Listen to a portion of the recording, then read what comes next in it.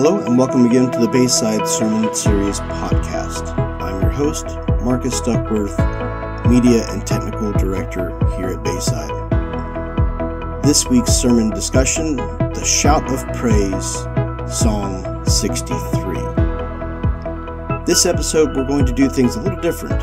Instead of discussing the sermon points with the pastor, we're going to spend some time looking at the source material for this psalm. We will still go through the discussion questions, but some of the responses that we will be developing will come from 2 Samuel. David wrote many psalms based on whatever he was experiencing in his life. One example of this is Psalm 51, where David repents after being confronted by Nathan for his actions towards Bathsheba. Let's take some time to understand why David wrote Psalm 63 and how we can learn from what he went through and still raise our voice to God with a shout of praise. Now, our Hebrew word for the week is shabach. The word shabach is commonly translated praise, but it can also be translated as to commend, to glory, or triumph. The primary root meaning behind the word is to address in a loud tone. So shabach is to express praise, but in a loud tone or loud voice. This is in contrast to that of a reflective, meditative, or quiet attitude of worship. This is loud. This is a shout of praise. It literally means to raise a holy roar. It occurs just one time in Psalm 63 in verse 3. So let's take a moment and read that. O God, you are my God, earnestly I seek you. My soul thirsts for you. My flesh faints for you, as in a dry and weary land where there is no water. So I have looked upon you in the sanctuary, beholding your power and glory. Because your steadfast love is better than life, my lips will praise you. So I will bless you as long as I live. In your name I will lift up my hands.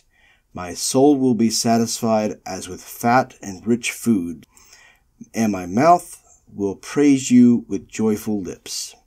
When I remember you upon my bed and meditate on you in the watches of the night, for you have been my help, and in the shadow of your wings I will sing for joy. My soul clings to you. Your right hand upholds me. But those who seek to destroy my life shall go down into the depths of the earth.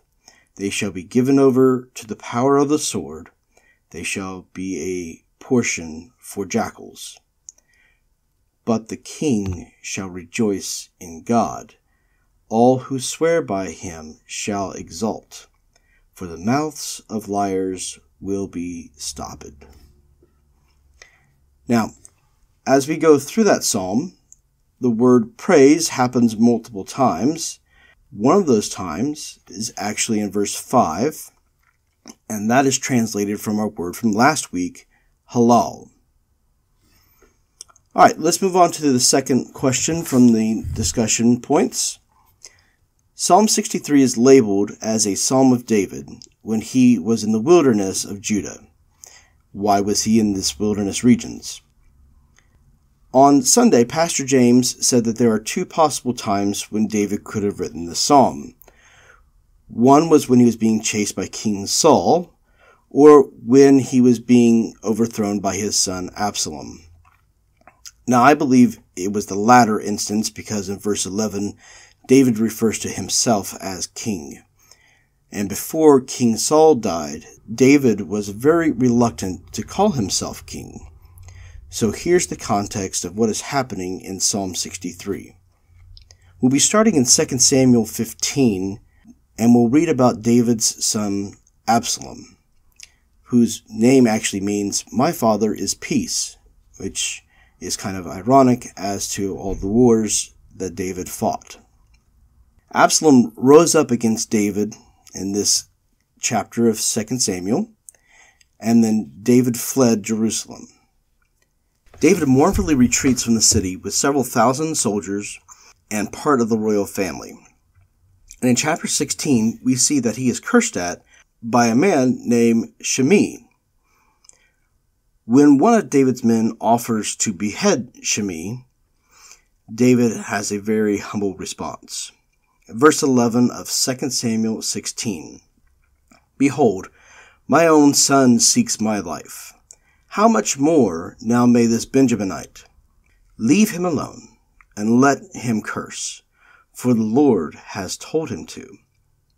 Now we'll see in the closing verses of Psalm 63 that David trusts that God will deal with those who seek to destroy him. As the story continues in chapter 17 of 2 Samuel, they have escaped capture from Absalom's men and crossed over the Jordan River. A group of Ammonites gave those traveling with David food and water, and they said in verse 29, "The people are hungry and weary and thirst in the wilderness."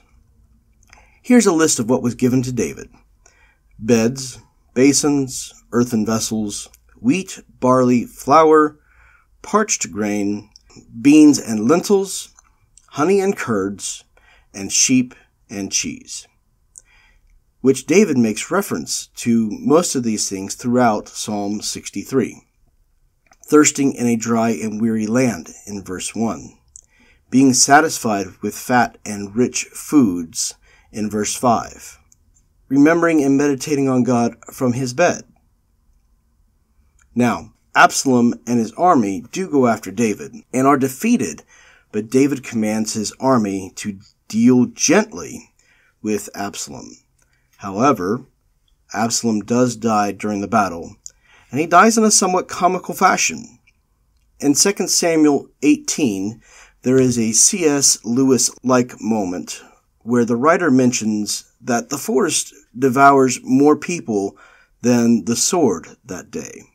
Our imaginations can surely take off when we think of how these men might have been dying. But in verse 9 of 2 Samuel 18, we see that Absalom was riding his mule, and while charging through some branches, got his head stuck in a tree. But the mule kept going. This left Absalom dangling from the tree. Now, David's men were divided about what to do with Absalom, but eventually they did kill him. They threw him in a pit in the forest and covered him under many heavy stones, which is how Psalm 63 verse 9 describes the fate of those who seek to destroy David. Discussion point 3. In verse 4, David expresses his dependence on God.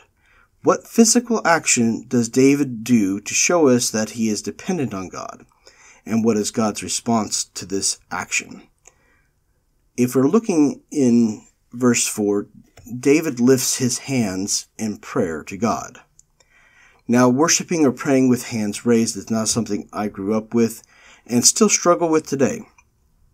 I've come to appreciate and understand this practice as a part of personal worship and communion with God. Verse 8 says that God's right hand upholds me. Now, there's a deeper context here because in many cultures throughout history, the right hand shows honor. One way we still see this in our culture today is a simple handshake. Typically, we are brought up to shake with our right hands, unless for some other reason we would have to shake with our left. In the military, they salute with the right hand. So to add this context to verse 8, not only is God accepting of our praise with raised hands, he welcomes our offerings and honors us with his shalom, his peace and comfort. Discussion point 4. Verses 5 through 8 tell us how David's soul is finally satisfied. How is David's soul satisfied? Where does David find help and protection? And what causes David to sing for joy? Now, throughout Scripture, figurative language is used to describe several attributes of God. In verses 5 through 8, David speaks of the comforts and satisfaction that God blesses him with and the protection he feels in the shadow of your wings, like how a mother hen collects her chicks to protect them. If we look at the account in 2 Samuel chapter 19, it's clear to see that even though David wins the battle, he still lost his son, his oldest son. He's not even able to properly mourn his loss because of the intense grieving shows David's army that their lives were worth less than that of Absalom. Starting in verse 4, the king covered his face, and the king cried with a loud voice, "O my son Absalom, O Absalom, my son, my son." Then Joab, one of David's commanders, came into the house and said to the king, "You have today covered with shame the faces of all your servants, who have this day saved your life, and the lives of your sons and your daughters, and the lives of your wives and your concubines, because you love those who hate you, and you hate those who love you. For you have made it clear today that commanders and servants are nothing to you. For today I know that if Absalom were alive and all of us were dead, then you would be pleased. Now, therefore arise, go out, and speak kindly to your servants. For I swear by the Lord, if you do not go, not a man will stand with you this night, and this will be worse for you than all the evil that has come upon you from your youth until now." So what else can David do but look to God for comfort? In 2 Samuel 22, David is reflecting on his life and the many times God has delivered him. It's an amazing psalm, so I encourage you all to read it, but I'll just read the first 3 verses. "The Lord is my rock, and my fortress, and my deliverer, my God, my rock, in whom I take refuge, my shield, and the horn of my salvation, my stronghold and my refuge. My Savior, you save me from violence. I call upon the Lord, who is worthy to be praised, and I am saved from my enemies." How can we look anywhere else but to God for our strength?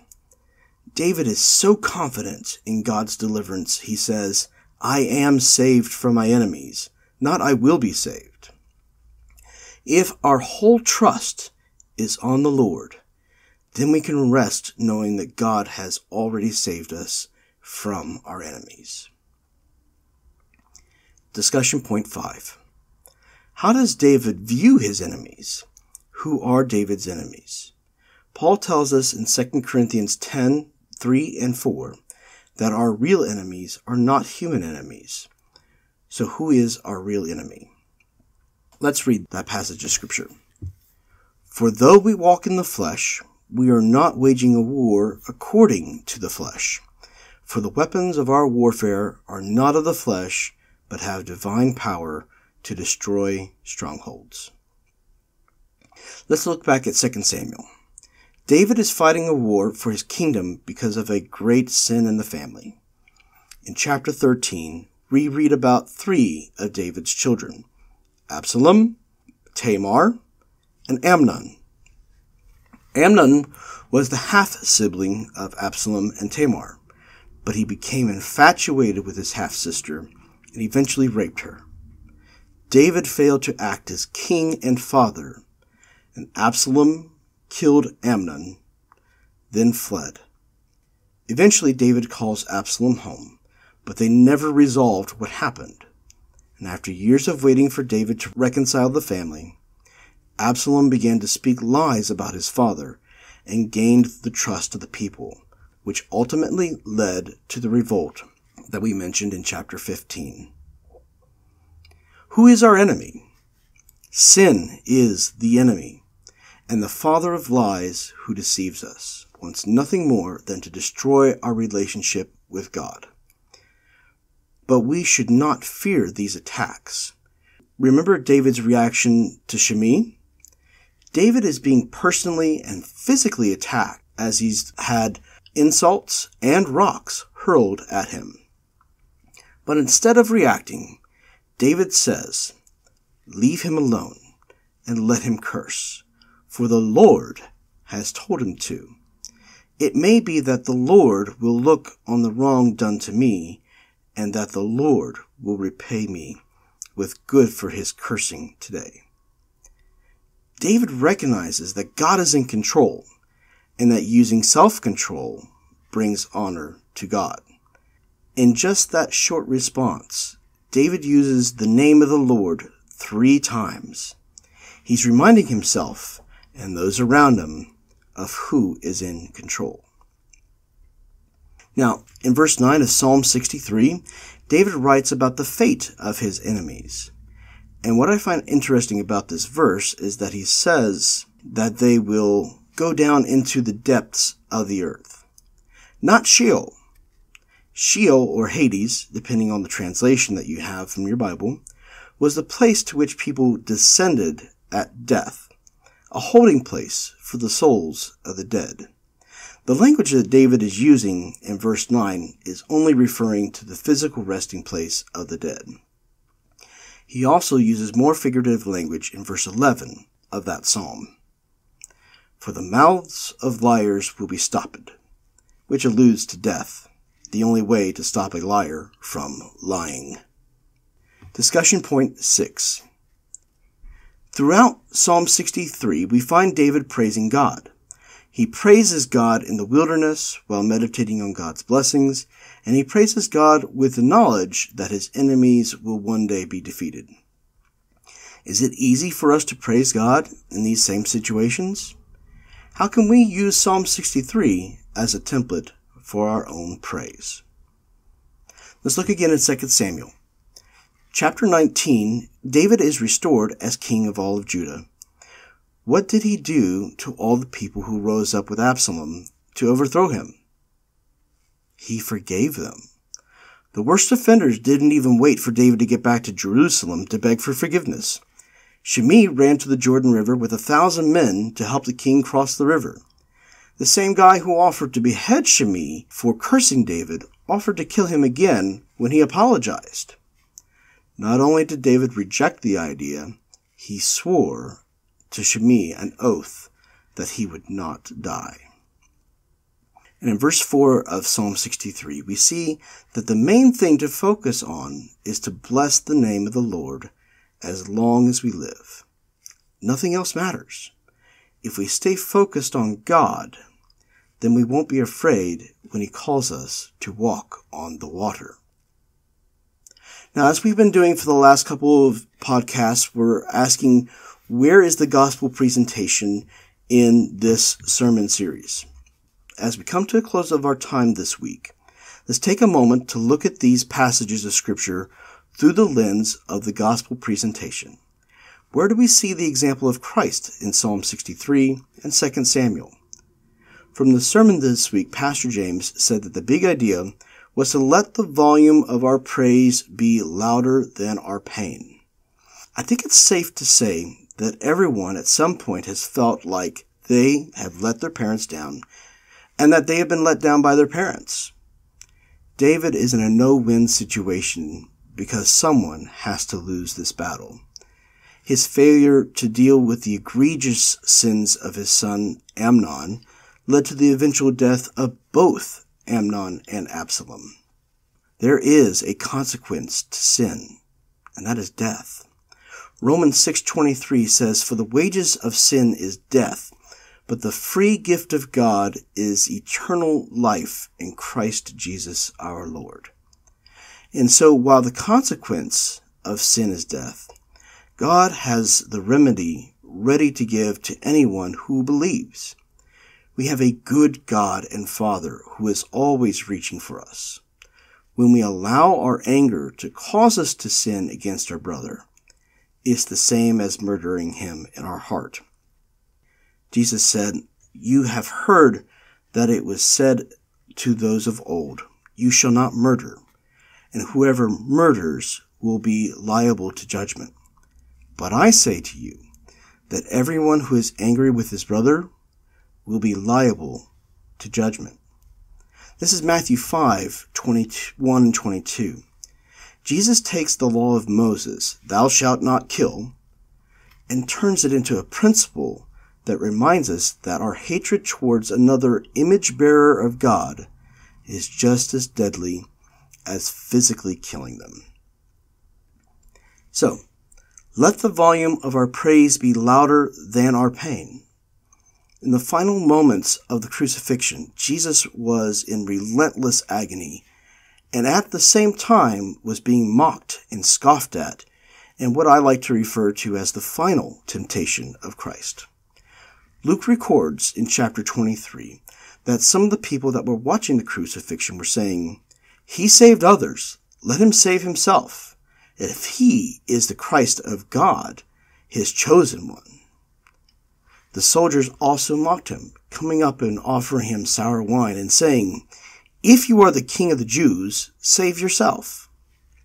But the response Jesus gave was to cry out to God. In verse 46, then Jesus, calling out with a loud voice, said, "Father, into your hands I commit my spirit." Now, I encourage each of you to be courageous enough to call out to the Lord, who is our rock and our fortress and our deliverer. He is worthy to be praised, and we are saved from our enemies. Thank you for listening today to the podcast. Next week we will continue in our Holy Roar series with Pastor Dave Ritter. Thank you for your time and have a blessed week.